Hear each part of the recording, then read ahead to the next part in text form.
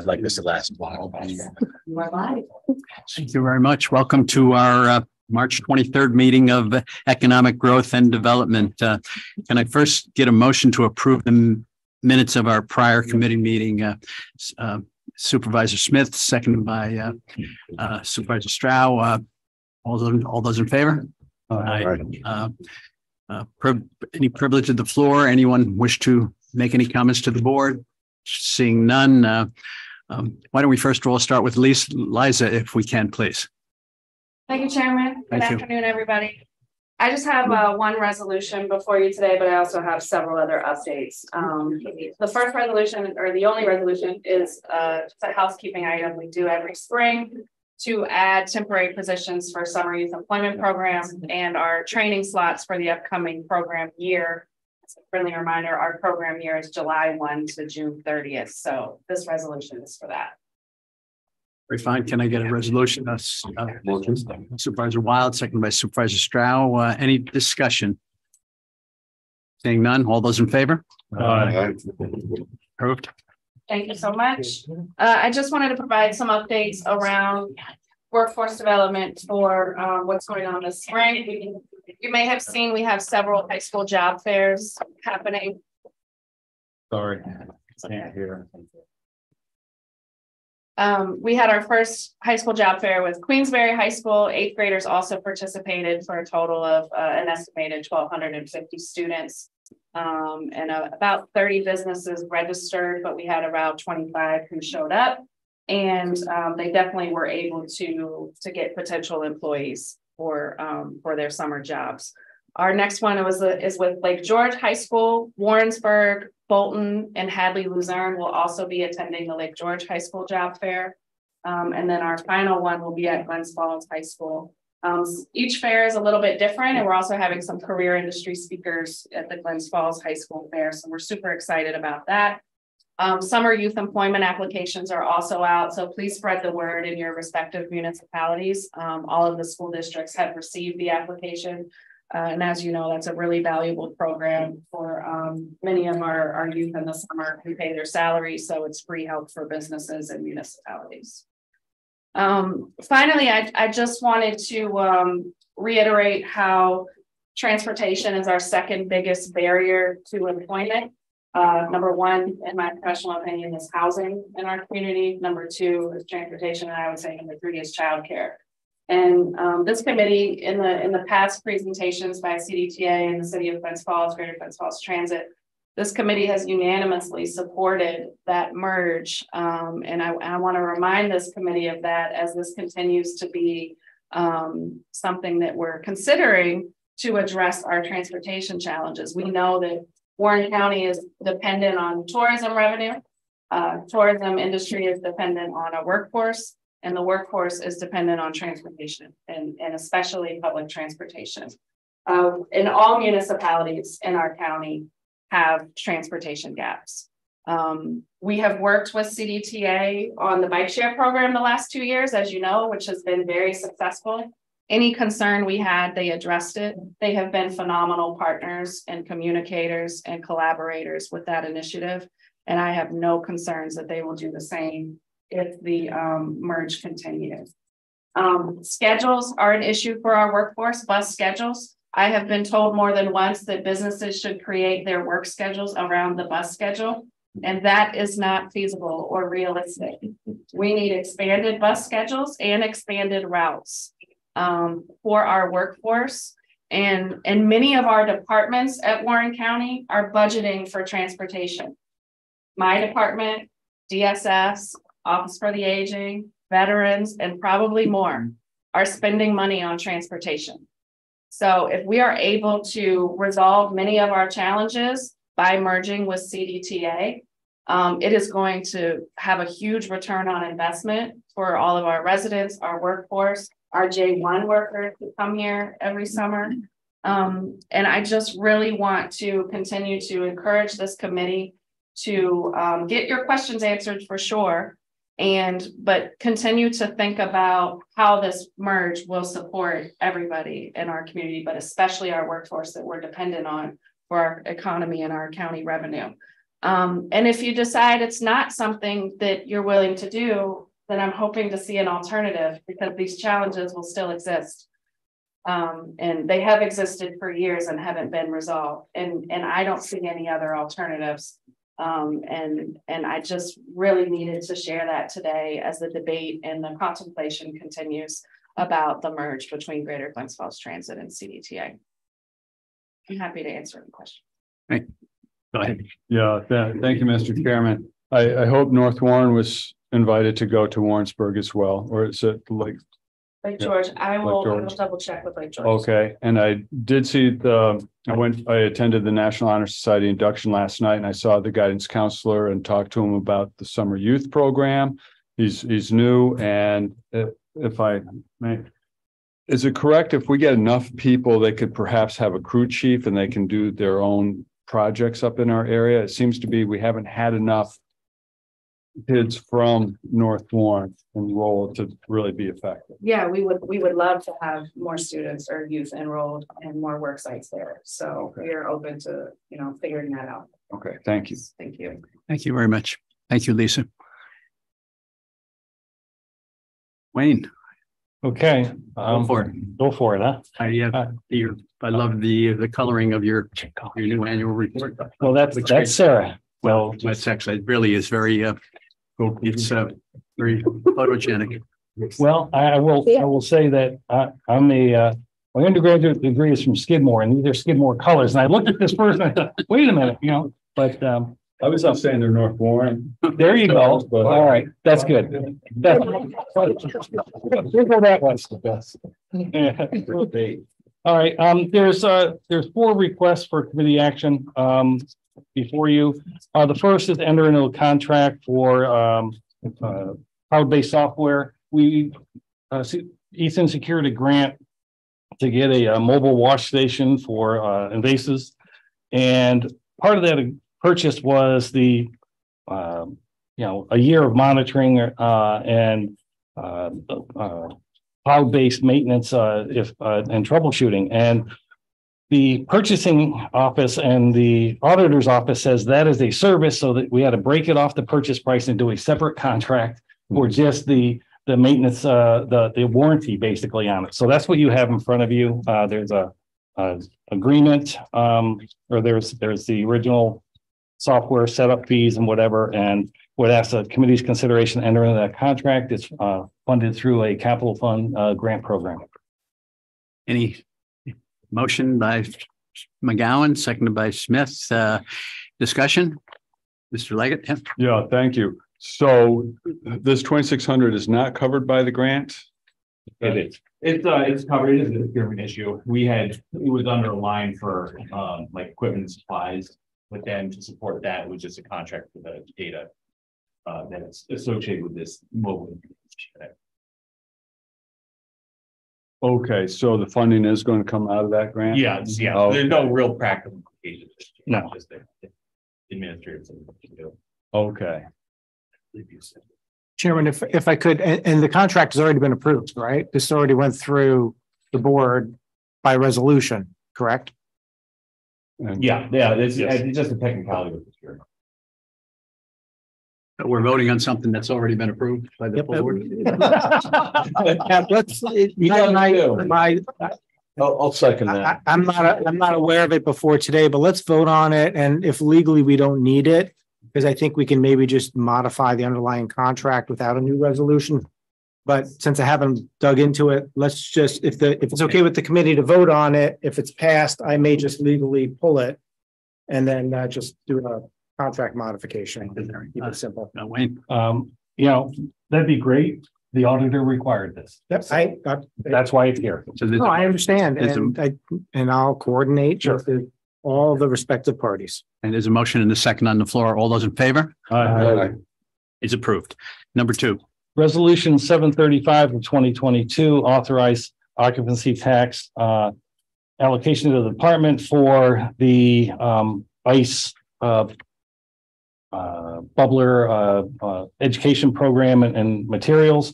The money was put into the department, but now we need to move it from a revenue code to so we can actually use it. So that's what the resolution request here is, for move that out of the revenue code and into the 80-20 budget. Making a motion, Supervisor Wild, second by Supervisor Stroud. Discussion. All those in favor? All right. Number 3.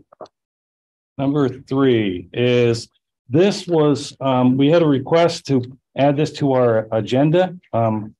And apparently there is some amendments to the MOA with the regional planning board. I don't know if the county attorney wants to weigh in on it. It looks like that the changes actually, and Larry, correct me if I'm wrong. No, I know you got it because you talked to Ryan, Attorney Dickey, so yes, go for it. It really takes the discretion and the review of expenditures out of the budget officers purview, and that the regional planning board would identify projects. They would identify what the county owes, and the county really has no say in it. And so I would ask that somebody, budget officer or whoever, really give this some careful consideration, because it seems to take some of the review at the county level as and how it would impact the county budget, and the negotiation of what the county feels is their fair share. And so I just a little concerned that, this just came and we really haven't had a chance to discuss it. So Yeah, my legal recommendation is either it gets withdrawn, or if there's a vote, I would recommend a vote no, because I don't believe what's being requested the county may legally authorize, which is having another outside entity determine what the county's going to spend. Right. And maybe an alternative is to just carry it to the next meeting and have some discussion with the regional planning board. Just table it. That's. Go ahead. Was there a timing related to this agreement that we're not going to have an agreement if we don't do something this month, like typically happens? No, we just passed there is a new agreement that's in place, and this is amending the new agreement that was just put in place. Okay. This would amend the new agreement that was just put in place. So why don't we move it to a discussion item for our next monthly meeting, if that's okay with the board. Okay. I'm almost thinking we should say no, kind of force the discussion between the two organizations. Okay. So we're making. If I make that amendment, If you would Well, why please. don't we just make a recommendation? They come in, ask them. meet with Larry. Spoke out of turn, but You're right. yeah, come here. Okay, It's sure. It's before us, like It- no action. Let's go to discussion. It may be more efficient for Wayne and I to follow up with them directly. And And if there's a need, then we would encourage them to come to the next committee meeting. And the main sticking point is that there should be some review of each one of the counties that's involved with them to be able to have a little go back and forth on the budget items, right? That's the point. right, the county should know what is going in the budget, and not have an outside entity say this is what you're going to pay, without any input into that process. That's the nut here. And so, however, if you want to say no, that's fine. If you want to carry it as a pending item for the next meeting, and the county attorney and I will try to carry this forward and bring back information. Supervisor Leggett. And our contribution to the Lake Champlain, Lake George Regional Planning Board really isn't that significant, is it? I would ask the budget officer on that. Is it, it's like under 5,000 or something? It's about 13. Is it about 13? 12 and 13. Okay. So is the consensus of the board to carry it over to next month for a discussion item? Great. Okay, sounds good. Number 4. Okay, number 4 is, again, out of the ARPA funds, resolution 735 of 2022 authorized 100, no, that's the wrong one. Sorry about that. Too many resolution numbers. Resolution 324 of 2022 authorized $100,000 to the department for activity related to the bikeway. We have a study going on that that Ethan is working on. And when that is completed, these funds would help to implement some of those recommendations. So $20,000 was put into the department budget instead of the full 100. Again, I don't know why that happened, but that because there was not a purchase order against it at the end of the year, it went to surplus. We just want to reappropriate that so it doesn't go back to the unappropriated surplus and put it back into the 80-21 budget for this year. Wonderful. So that's the request. Thank you. So it's 20,000 was actually transferred. There's still 80,000 sitting on the balance of the The reso. appropriation is 80,000. No, the appropriation here is 20. 20 was put into the department budget. The rest is still sitting in the ARPA funds. Okay. So, and that 20 went away at the end of the year, and now I want to reappropriate it. So we have a motion to that effect. Supervisor Strauss, seconded by Supervisor Wild. Any discussion? What's happened with the other 80?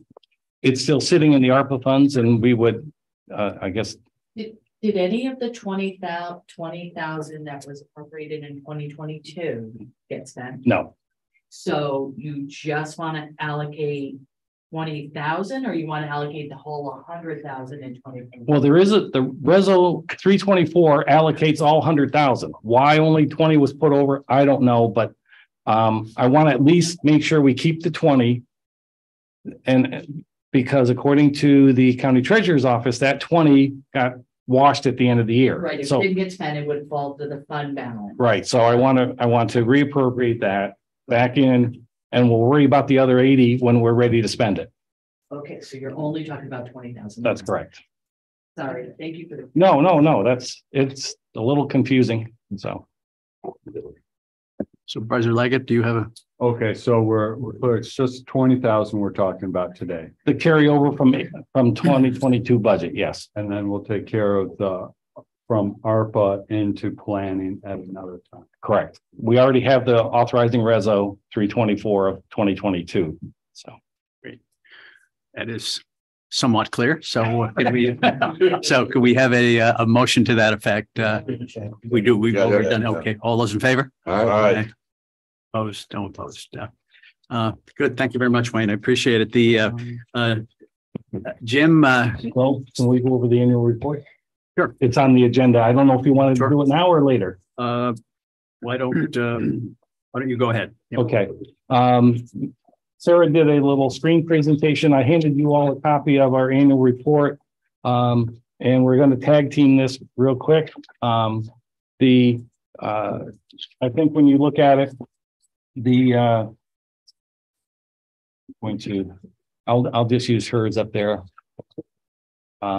We received roughly 800,000 in grant money. We allocated the ARPA funds. Our staff time distribution, we spent, the tables in here, you can look at it. I think ARPA really significantly impacted our hours. And I think that had an impact on some of the other things that we were trying to do. So, Sarah. And under section 239 of general municipal law, the county has to review projects referred to it from local municipalities. The total number of projects was 340, and that's the distribution of where they. Again, this table's in your hard copy. So Patricia did predominantly most of the reviews. That has now switched over to Ethan this year. It's lucky Ethan.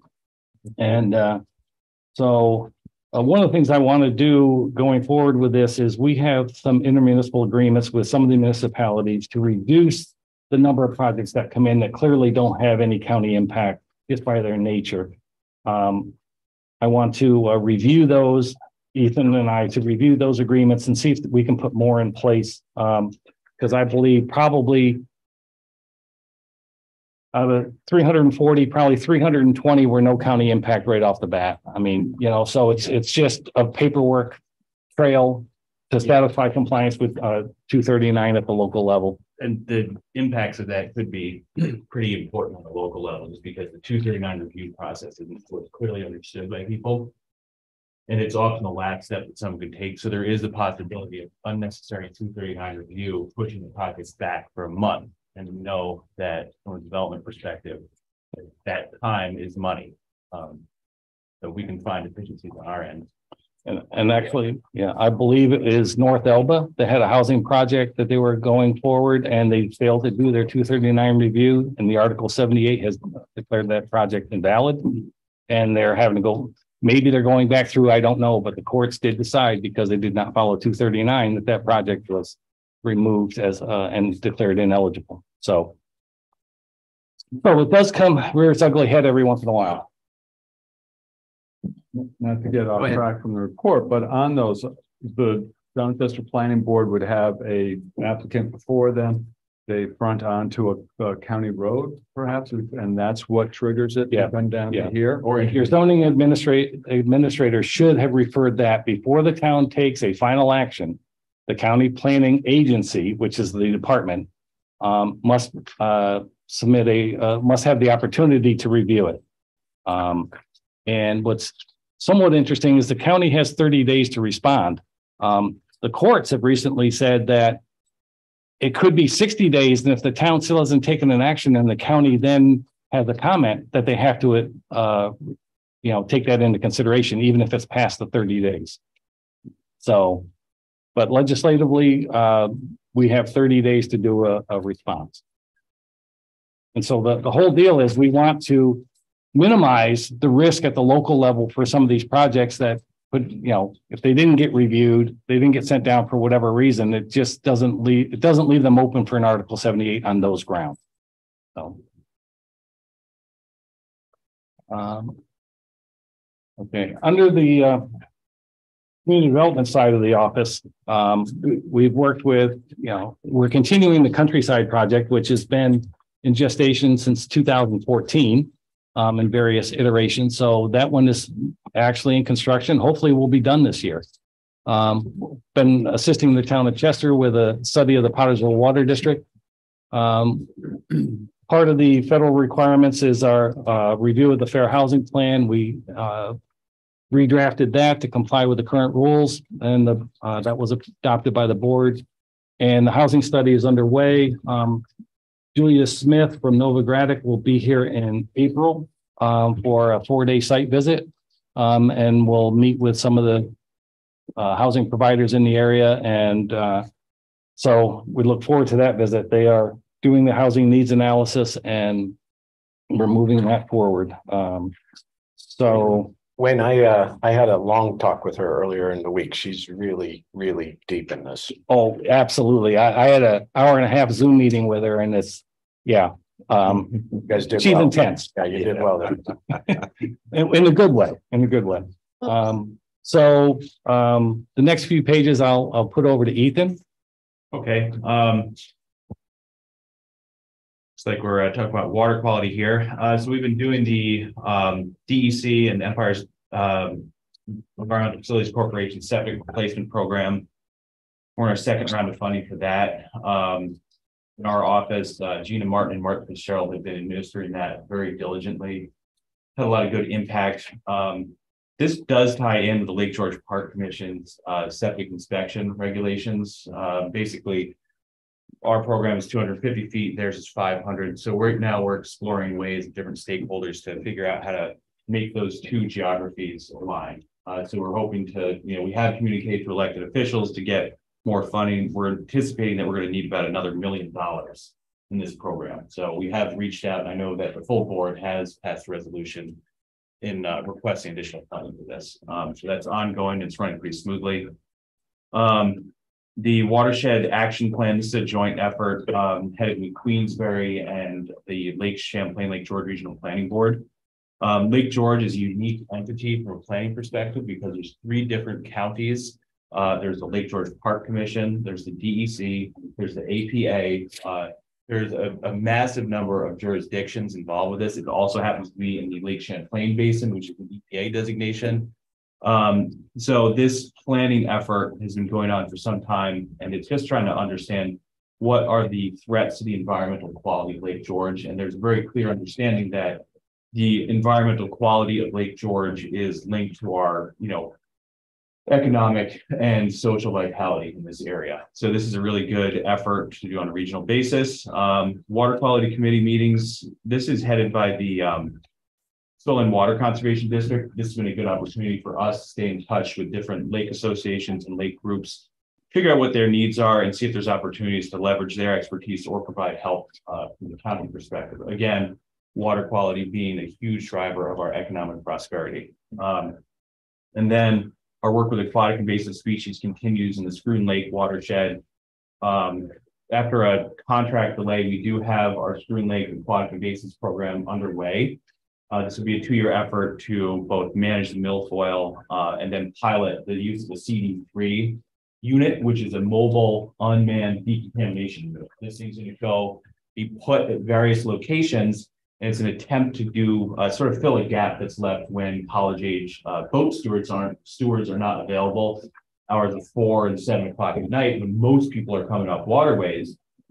They're not allowed to use a high pressure hot water boat decontamination unit. So we're piloting this unmanned thing. This was using grant money. So we're looking forward to convening people from the Nature Conservancy and Paul Smith and other groups to figure out if this thing works, with the idea being that it has the potential to save a lot of money for all of our municipalities. So it's a significant investment. As many of these waterfront supervisors know, the amount of money spent on managing aquatic invasive species and paying for stewards is, it's anywhere $50, $70, $100,000 a year. So if we can figure out how to save some money or develop some efficiencies in this, I think we'll all benefit, including our taxpayers and our environment. And this next slide is just about some of our collaborations with the Lake Champlain, Lake George Regional Planning Board. Sarah has been doing most of this work, sort of using her skills with GIS to connect, involve their analysis and really visualizing important data for decision makers. We updated the SEDS under their leadership. This is really the SEDS, the Comprehensive Economic Development Strategy. This is federally required. In the past, it was sort of a copy and paste document. Now we're finding that we're able to keep this up to date, and it's having a lot. It's positioning Warren County to receive federal money better than ever before. Eric can speak to these other ones. So we finished up the quantifying phosphorus reduction project, which was a multi-year project to put some actual numbers with a number of phosphorus reduction projects identified out of the Lake Champlain basin. That was a big project. Having those numbers will assist with receiving grant funding. And that is just about wrapped up. The dashboards, which I think most of you have seen on the Lake Champlain, Lake George Regional Planning Board's website, we have a series of economic, demographic, school enrollment dashboards with census information and other economic information. And then a big project the tail end of this year was assisting with the technical component of reviewing the FCC's broadband data. They've released broadband availability data at the individual address level. So we assisted with reviewing that information and providing feedback back to the FCC. They have incorporated a number of our proposed changes, so that's encouraging.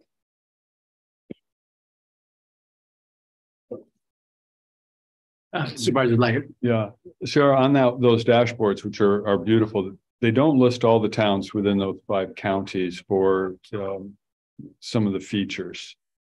I noticed. Is there a reason? So some of the information is available at the municipal level. So the community dashboard should include all of the municipalities within the 5-county region. some of the data is not available at the municipal level, is only available at the county level or a different regional level. So it depends on the particular data set.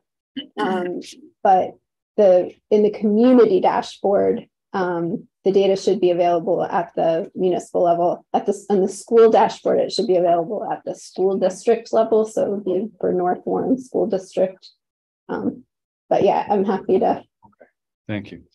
help walk through them because I know there's a lot of information in those dashboards. To touch on the transportation very quickly, Wayne served as liaison to AGFTC.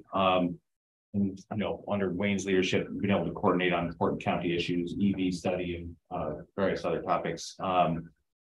We're doing a trail connectivity study. This is the Northern Borders Regional Commission. We were awarded this for the first time, and it was August. It's taken a lot of support from our legal team and our local development district to get this underway. But now we anticipate having a contract in June for a trail connectivity study for $200,000. This will include the basic thrust is how do we connect Lake George, the Queen of American Lakes, to the Empire State Trail in Washington County, which is the largest multi-use trail in the country. And that is via the Feeder Canalway Trail and the Warren County Bikeway. So we've engaged all the various municipal stakeholders and other organizations, Adirondack Cycling Advocates, Feeder Canal Alliance, Kevin Hajos, the DPW, get that RFP and project designed so everyone's happy. And that's currently our purchasing agent is working on getting that out to qualified bidders. And then the Rural Workforce Transportation Plan is another effort we're working on collaboratively with AGFTC and Lake Champlain Lake George Regional Planning Board. Really, just to echo what Liza said earlier on in this committee meeting, it is of critical importance that we have effective transportation networks beyond just private automobiles in our county. Even if we don't have bus service to each individual municipality and hamlet, the economic returns will benefit all Warren County residents through increased commercial activity, sales tax receipts, availability of businesses to hire lower wage workers that couldn't afford private automobiles. And that will all be contributing to Warren County's economy in terms of occupancy tax and sales tax. That's it for. Nope, there we go. The ARPA. I think this has been on everyone's radar for some time. We just wrapped up, I think, our final ARPA meeting. People put in an awful lot of time. Some counties went a very simple way and did some, county projects. We spent a little over half of our money on basic county projects that were well needed. Then we also did reach out to the community and work on spreading the money out to organizations and projects that wouldn't normally receive county support. That was a very deliberative and time-consuming process. It took a lot of different departments and a lot of staff time, but I think the end result is something that is having a positive impact in the community. And as we start to get this money out the door, I think we're going to hear some success stories that we can all be pretty happy with.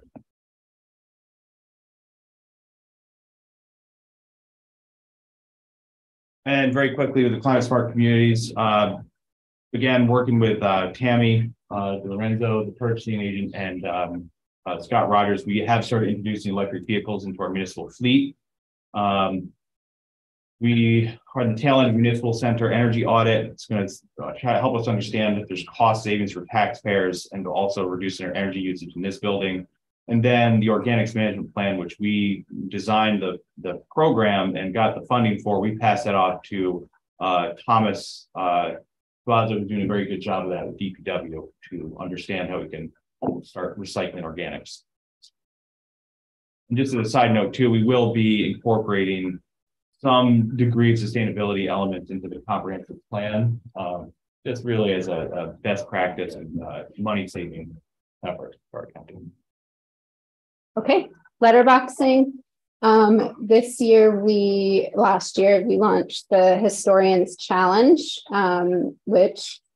and we kept the first wilderness letterboxing trail going as well. We distributed another 4,000 passports approximately this summer, in addition to the 4,000 the previous summer. We had about 100 new finishers this summer. Here's a sampling of some of the feedback we've gotten, I've gotten an enormous number of thank you notes, which is always really fun mail to get in the summer, as well as people, the vast majority come in person to get their certificates, but we do provide the option to do it online or via mail. And it's always fun to get letters and cards. So fun program. More than likely, we're going to skip a year so that we can coordinate in 2024 with the both the Bikeway study and the 250th so beginning of the 250th Revolutionary War celebration. But we have another fun thing coming up for this summer. It will still have, we'll put these boxes back out in the spring. Lots of people started last year and didn't finish up. So our Stories from Open Space project. I know I haven't talked about this recently, but this is going full steam ahead. For those of you who are not on the Occupancy Tax Committee, we received some money in 2 rounds of funding from the Occupancy Tax Committee to help fund this project. It is a collaborative project and it's student driven. So the occupancy tax funding we received is funding primarily stipends for students, as well as some software costs. But we're partnering with a little collaborative media firm in Saratoga County, 2 retired guys who do not charge for their time. They have put thousands and thousands and thousands of hours into this project pro bono. We currently have 7 student interns, and we are collaborating with multiple academic institutions. In fact, this afternoon, we have a meeting with a professor from Cornell. We've had multiple meetings with faculty at the State Museum, at Paul Smith, Skidmore, Union, Plattsburgh, and many local students involved. These are the 10 projects that we're working on over the course of this year. The Warren County Story Cloud is going to be an audio GPS triggered tour. We're planning for the launch of this in conjunction with the opening of the Johnsburg Historical Museum, which is currently scheduled for July 4th. So if everything stays on schedule, people will be able to enter Warren County, crossing the Hudson River. They'll get their first audio triggered narrative. We're hoping to engage local historians as well as other public figures in the communities. We're writing scripts, and they'll learn about points of interest as they drive between the county line all the way up to the museum. We're hopefully, time allowing, we're going to do this on all of the roads leading to the museum for July 4th. And then we'll continue expanding it from there with additional locations. So we're in the beginning phases of testing this, writing the scripts to record. There also will be a visual component. It's all, mobile friendly on people's phones and apps they'll download. So You just need cell service. Nope. We, in fact, we thought of that. We actually interviewed quite a number of companies and did a lot of research to find a company that would support this service without requiring cell service. So we are using a software that is used widely by the National Park Service. They don't, many national parks do not have cell service within the park. So we're still going to do very thorough testing, but it is designed to work without cell service. So we'll see.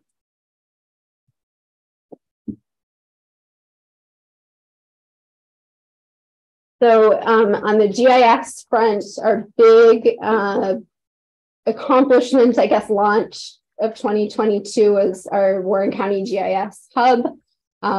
This is a new website where we've been able to consolidate all of our hard copy maps, data downloads, and our array of apps by topic, all in one location. We've had really good feedback on it. It's heavily used. So we have, I don't know, multiple dozen apps at this point, but for our dozen most widely used, we had just under 600,000 site visits to those apps combined last year. So the GIS is, continues to be heavily used in web and mobile environments. A few of our projects this past year, we continue with infrastructure mapping and slowly transitioning DPW over to maintaining infrastructure data and GIS. It's challenging because they're short-staffed, but we're doing little bits where we can. We launched a number of citizen report apps last year. We have a trail condition reporter, we have storm reporter, we have a safe pace app for the sheriff's department where people can report traffic concerns. So those have been well received.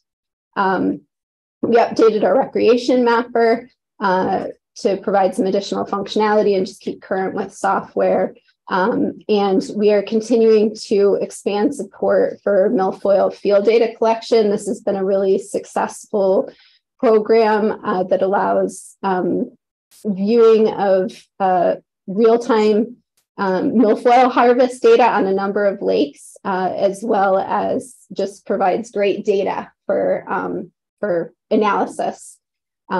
And making sure that we're spending our invasives money effectively. We also did a build-out analysis for the town of Warrensburg that started as a collaborative project with the GIS class at Skidmore, and then we finished it up in-house. We haven't actually presented that, but maybe we will one of these days.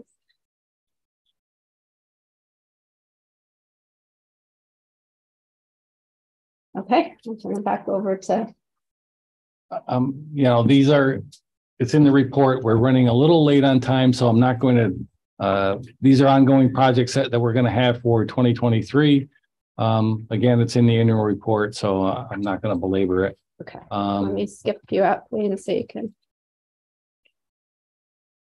Okay, what I wanted to do, and it's in the back, I'm not going to go into a lot of detail on this. This is my 42 years here. Of what we've done. And this is kind of a segue into when I walk out the door, this is a kind of a background of what's been going on. We've put a little over $36 million worth of investment in the county in between housing assistance, economic development, and public facilities and resources. And in there is the funding distribution by municipality. Yeah, go ahead. The housing program, that's one of the big ticket items, over $15 million of housing assistance over the years. We have not had an active housing program since around 2010, but we did almost 2,000 units of housing rehab and 66 units of new construction for income eligible recipients.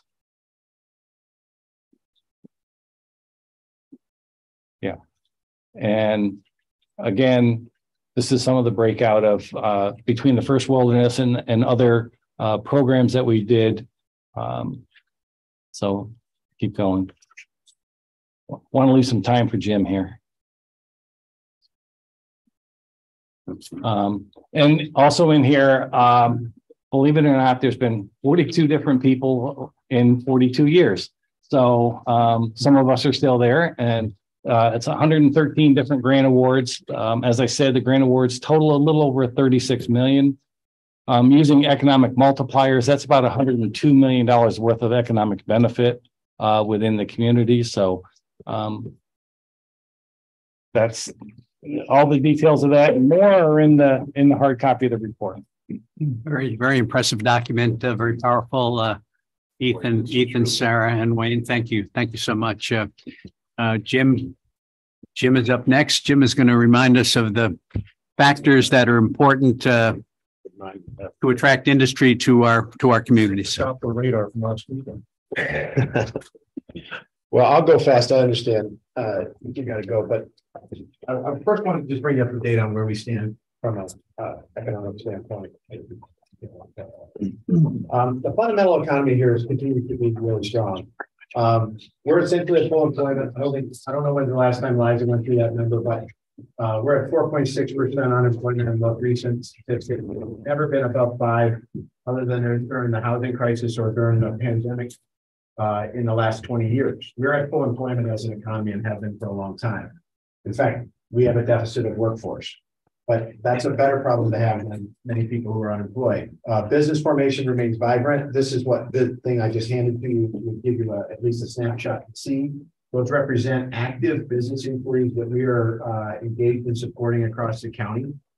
That was the first sheet where it said, business activity, but there are roughly 50 new businesses formed in Warren County in the first quarter of this year. That tracks very closely to the number that has been the trend for the last several years. The EDC is roughly engaged in a little over 10, usually between 10 and 20% of those. They've either reached out to us or they're strategic enough for us to try to engage ourselves in those. Well, I'm happy to take any questions on those, but you can see that they're well spread out throughout the county, roughly 1/3 in the city, 1/3 in the town of Queensbury, and 1/3 in the rest of the county, which is the balance that we look to develop. The current business activity is strong. The EDC is particularly focused on, besides supporting that core activity, also engaging in a lot of the other things that you see here. We're so well served, even though Liza's only here for a few minutes, you know how good she is. And I work with many of my peer counties. We are so much better off with the support we have around workforce development here than many of our peers. The same is true of the planning department, by the way. It's a spectacular array of things that they produce and the value that they've created. We're trying to couple our efforts as much as we can to collaborate on things like that. Wayne and I spent a lot of time, for instance, on the North Creek sewer over the last year or two. That actually got over the goal line. The district has been formed. There's a lot of things that go on when we're able to align around these areas. It's important because these new areas of housing and transportation and childcare are going to require that kind of assistance. To that end, during the pandemic, I think it was actually you, Mike Wild, who helped us organize an activity where we got all the economic development organizations in the region together. And we were meeting regularly. That continues today. Monthly. We call it the Warren Washington County Strategic Economic Alliance. It's made up of the chambers of commerce, all the IDAs, all of the LDCs, anybody who has economic development in their role or title. And the goal is the planning board also participates. The Lake Champlain, Lake George Planning. We're trying to make sure that what we do is communicate with each other well enough to collaborate and align. We all have a role to play in this. Not one of those organizations can support economic development by themselves. And quite honestly, it works best when they're all kind of lined up in the same way. I'm raising this because there's been some conversation about one of those entities, the LDC. And I want to give you some facts. I'm not a politician and you guys get to operate in that sphere. But I think it's important for you to actually know the real factual basis of what's been raised. Wayne has a lot of this history. This organization was formed more than 30 years ago with a series of community block grants. And in fact, he just showed you what some of that historical support that was the predecessor to the LDC was really oriented at, which was direct assistance to Warren County residents, primarily around housing and residential issues. Once those community block grants had met their original objectives, they were able to be essentially repatriated and repointed. And one of the activities that was developed by the LDC was a revolving loan fund. I took a look at the history of the revolving loan fund because there were some claims made about it recently that I just don't feel like actually properly represented. I shared with you a map of where the current loans are, but over the history of the loan fund, there have been almost 50 businesses in Warren County that have participated in them. Some of them are not notable unless they were in your community. Some of them are incredibly notable. Sheet Labels was a Warren County LDC loan recipient in its inception. It now employs scores of people in Queensbury and is a globally recognized entity in its field. Davidson Brothers Brewery has kind of gone through the full arc. They were a big player and now they're kind of gone back to their original roots, but for a while they were huge. The Sports Dome is in there. Martha's Dandy Green. Martha's has been a recipient of LDC funds more than once. And its growth as a nationally recognized brand is in part due to the LDC. That's the history, okay? The loan fund was designed to try to help entities that were either not commercially viable or needed additional support beyond which they could get from banks. It, by definition, is a high-risk entity. We're there to support initiatives that might not otherwise exist without us. That means there is risk. We walk into it, and there's risk. In fact, the banking community wants us to put this in front of them as a funnel to them. Any healthy ecosystem economically has this kind of feeder system to them, and that's why they participate in the process as part of the financial review board in front of these loans. They help us evaluate what is a reasonable risk to take. But at no point will this loan portfolio ever perform at 100%. If it does, it's not working the way it was designed. Some of these entities are not going to succeed. But this one actually performs pretty well. Over its life, more than 80% of its recipients have either retired or met their objectives from the loan. Today, right now, we are going through a relative dearth in applications. Why is that? Well, I looked at the history. 3 times in the last 20 years, there have been multiple year periods where there were no or very little loan application traffic. One was during the housing crisis. Another was during a recession in the early 2000s. We're going through a very similar process. We just went through the most significant economic storm we've had in our adult lives. And the response to that from the federal government was dramatic. They infused billions of dollars into the greater economy, including our own. You just saw that you handed out $500,000 to small businesses in your own ARPA process. That was the right thing to do. I don't know if every one of them was the right thing to do, but the idea was the right thing to do. Okay.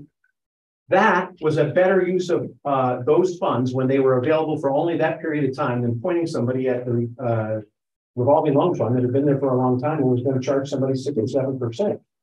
If somebody's going to give you a grant, if somebody's going to give you a low interest loan, it's better. We actually steered them that direction and said, why don't you go this way? And only if you can't get what you need there should we talk more. So the dearth is by design.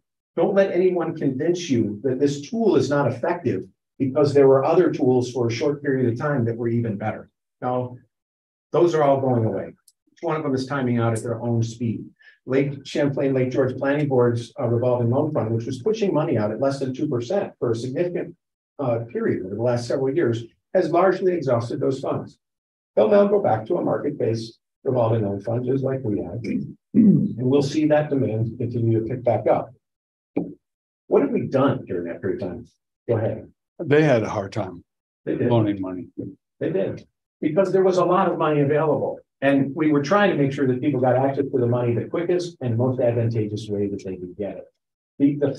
The health of our local economy is testament to the fact that these tools are working and that the agencies are working together, not against each other, but collectively together for the benefit of those small businesses in the community.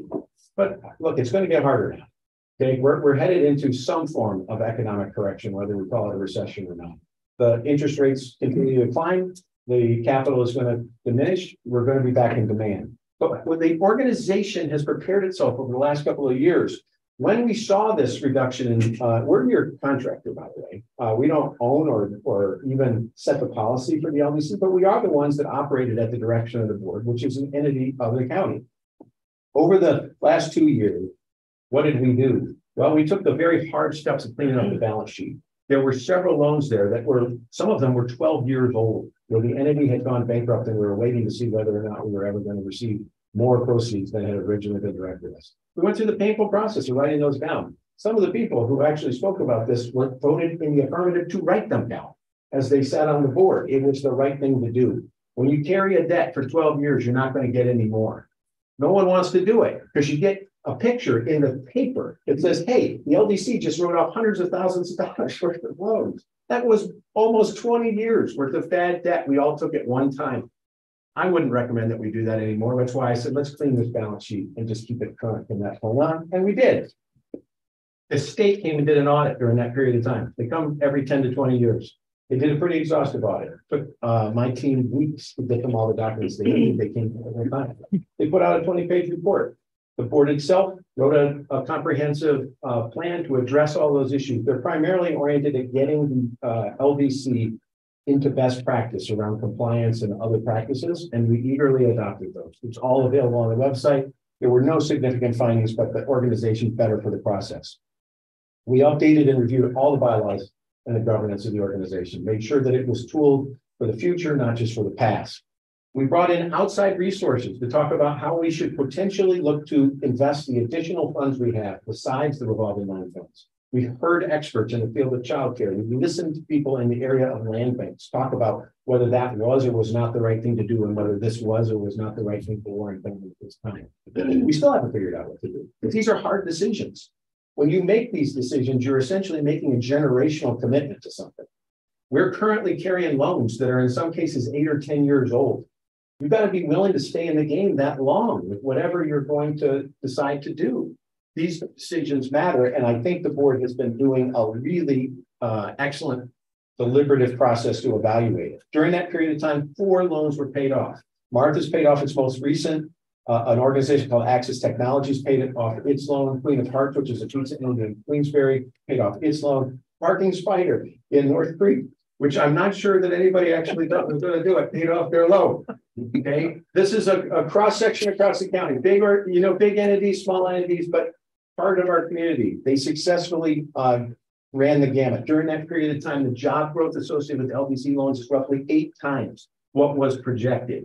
What was projected of the current loan portfolio was 13 jobs. Today, it is supporting 97 jobs. The most significant of those is the Nettle Metal goat cheese entity, which is now supporting more than 40 people against a claim when they actually sought their loan of saying that they might hire as many as 5 or 6. This is an example of the trajectory of success stories that happen when we do what we're supposed to do. We do all this. The EDC does it as a contractor, been doing it for $50,000 a year since the time the contract was let. Never asked for additional money. There was $10,000 asked of the county to fund independent counsel of the last year. So the county is actually funding $60,000 a year instead of $50,000 a year. But that was at direction of the county, because the county was looking to essentially bifurcate the legal support. So $50,000, how does that compare? If you look at the LDCs in the surrounding counties, they spend hundreds of thousands of dollars on their staff and on their operations. The leverage that we are getting for this investment is significant. Why does the EDC do it then? Because it's a really important tool to have in our toolbox, because it's part of the aligned structure of making sure we have everything we can possibly do to sustain this economy and create a platform for success for not just the last 30 years, but the next 30 years. And we'll continue to do this at a loss for as long as you will let us, because we really feel like, even in a year where there were no phone applications, this is a really important tool. If you have more questions about it, unlike the Post-Star, I'd encourage you to call me. Because we will spend as much time as you need, go through any part of this. We are as transparent as you can be. And in fact, one of the things we spend a lot of time on is answering FOILs and public requests, which we will continue to do in good faith. I really want to encourage you to continue to support all of the tools you have, because they're working. Right now, you got problems. I know, lots of challenges. But you would have more challenges if you started taking away the tools that you have to be able to deal with them not only today, but tomorrow. I guess that's a really good. I hope they put that on the front page. Yeah, we'll see what happens. Does any board member wish to comment on what Jim Siflon just said? Mr. Chairman, I do. Please do. And probably I shouldn't. Go ahead. We'd like you to. But I was not able to attend Friday's board meeting. I was ill. I didn't want to spread what I had to the rest of the community. I was extremely disappointed with the statements made by the public and some supervisors. These allegations were brought up months ago by one of the members of the board, one of the private sector members of the board. We had a discussion similar to what Jim met. It was understood, it was agreed upon by the board that the organization was moving in the right direction. And yes, there may not have been any loans given, but the reason why these loans weren't given out is in part because the federal government was giving free money. So why would a business ask to take a 7% loan when they could get free money? What it did is I was out in the public. I was meeting our constituents in the town of Queensbury. They had heard about this. I spent time trying to explain to them what basically Jim did eloquently for 5 minutes that I took a lot of shortcuts on. But it's a problem when we as a board and supervisors misrepresent the big picture and focus on little things. And it's disruptive. It creates political discourse, and it makes us look foolish. You know, I could go on and on. I'm going to stop, but it really troubles me when supervisors can take this and run with stuff when they, in essence, know better. Thank you, Mr. Chairman. Thank you. Thank you, Mike. Appreciate the comments. Supervisor McGowan. Yeah, I would just like to explain, I think, because I was one of those supervisors that spoke up at the meeting. And my reasoning is all the identity, all these other entities that give out money. And if we're not, you know, and I understand because I do sit on the board, you know, why, and I respect, you know, Jim, but I mean, we have the IDA, the EDC, and the Lake George, and, you know, we have all these, you know, places that take tax money and give this money out. So why can't we downsize that a little? You know, and that was just my thought process. Wayne, did you? I just want to give a little bit of background on the LDC. The county formed the LDC late 80s, 90s, somewhere in there. As a means, we ran the economic development program, small business loan program, micro enterprise housing programs. When funds would come back as loan payments, we needed an entity to receipt those that was separate from the county, because then it would become program income and we could not get any more grant funds until we spent the program income. So the LDC was created to have an arm's length organization from the county treasurer. The department managed the LDC until the late 2008, 2009. It was then transferred to the LDC and to the EDC. And one of the reasons it was transferred was PAAA requirements. And that reporting and everything that came out was quite honestly beyond what we could do. And we really needed to get that further separation from the actual county operations than having the department manage the LDC.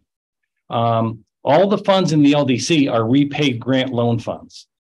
All right. From businesses, from homes that sold before their recapture date. And the last point I want to make is that statewide, under the CDBG program, 40% of the loans defaulted. We're at 20%. So I think that speaks well to the loan review committee. Are they sometimes a little bit too much like bankers? Yes. But these are at-risk loans, high-risk loans. But we've had a better success rate than the statewide average. So, I mean, that's just some of the background I wanted to put out there. Any further comment? Go ahead. Like Yeah. Thank you, Mr. Chairman. You know, sitting there at the meeting the other day, it is hard to get hits from the public and other supervisors. But I admire those that did not extend the conversation and drag out a kind of board meeting much longer than what it needed to be. And we were reserved. I do wish that Post-Star would investigate these reports and allegations a little bit more clearly so that all sides are heard. What Wayne had just said really puts out there an answer to the question, why are there so many supervisors on the LDC board? And when you look through the documents and even the audit report that came for the LDC, it's a unit of Warren County. And there's not all LDCs are formed in the same way, but ours is. So these little nuances on things. And also, if I may ask, I was at an IDA meeting the other day and the executive director talked about some economic development alliance, and I'm looking over at President Siplon here because it is the IDA, the EDC, and a few others that do get together and talk about the economic development within the county, because altogether each one has its specific avenue that they can pursue. And there's a strength in all of that. Thank you. Jim, anything else? I do want you to remember that in the midst of all the noise, your economy is as strong as it's been in the last 20 years. That doesn't mean we don't have headwinds. We are one of the oldest places in New York, which is one of the oldest states in the country. We got to figure out how to say yes to more people. We got to bring more people into our workforce to be able to meet our potential. But you are in a good place. You are operating from a position of strength. That's because of your leadership, because of so many that have participated before. And we're honored to continue to support you. Thank you very much. Any further discussion from anyone? Mr. McGowan, you're all set? Yeah. Were you going to get ready to close the meeting? I was going to get ready. Because it's not too soon to announce this, but we do have an award winner sitting in our midst from the New York Planning Federation who's recognizing them for a lifetime achievement. Wow. And that is our Director of Planning. Congratulations, Mike. Thank you.